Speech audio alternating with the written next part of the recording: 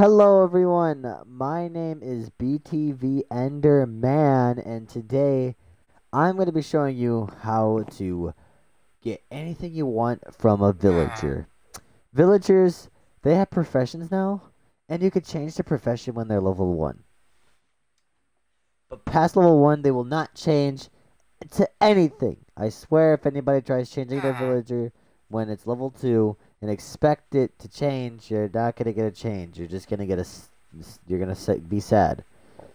So villagers have certain things they need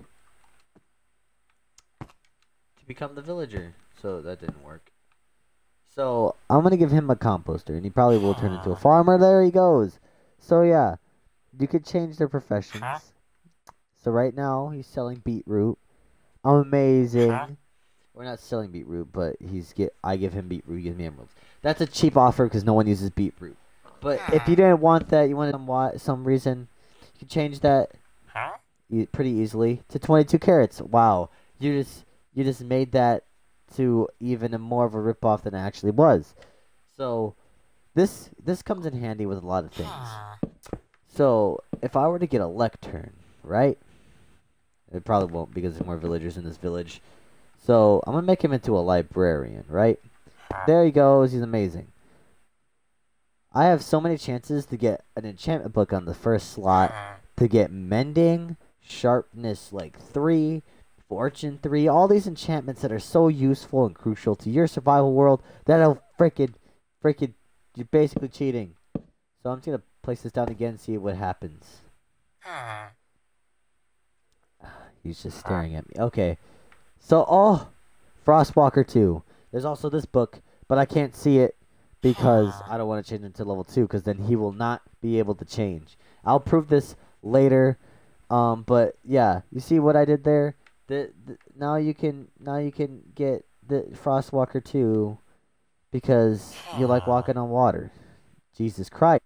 Anyway, this comes in to the point that you can have the perfect villager.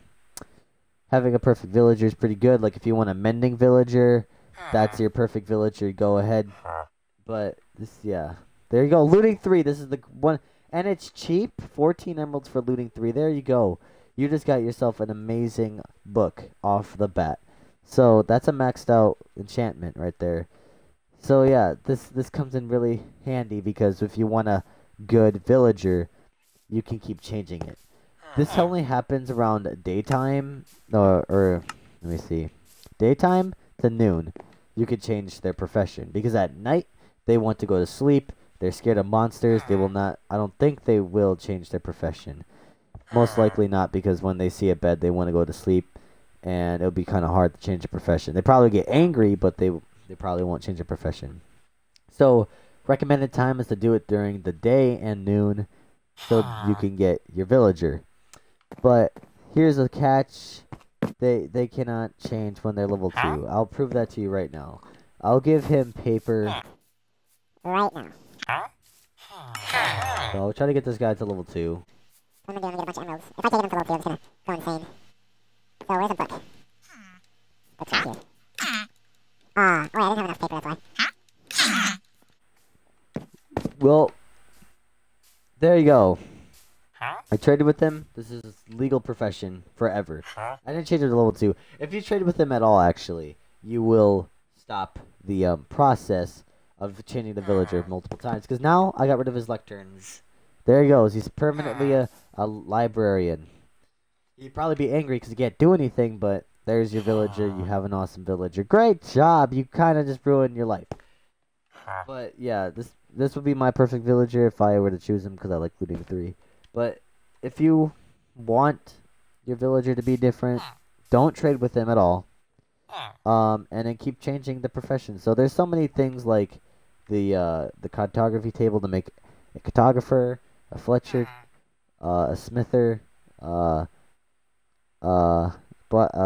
furnace guy, the butcher, the priest, the grinder, and the farmer, leather worker, every single thing you got. So you can change all those guys. It works. Everything works with this guy. This works with everything. This works with everything. I'm telling you guys, this is a freaking big deal.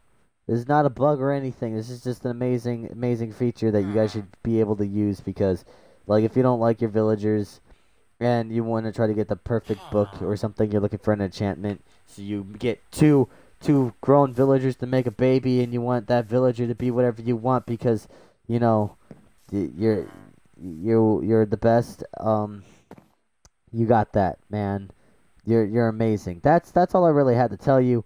I just wanted to show you guys how cool this is because I just figured it out like not that long ago, and I just wanted you guys to know because villagers very crucial to your survival world now. You need them, they need you. You both need each other because you support them with the emeralds and they support you with everything else. So yeah, that's pretty much it. If I left anything out, please go into the comments and spam. You forgot to put this inside the video, and I'll freaking reply to you like I didn't mean it. And yeah, the subscribe, like, comment. Thank you for hitting 10,000 views. I really appreciate the fame, the clout.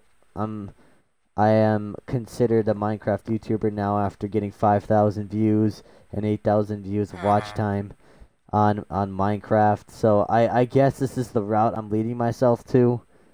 So I'm just gonna leave it here, and I'm just gonna play a meme, cause I'm a certified meme lord, and I'm just gonna play it. Like, you guys need to chill out, and hey, here we go. Right now, I'll see you guys later.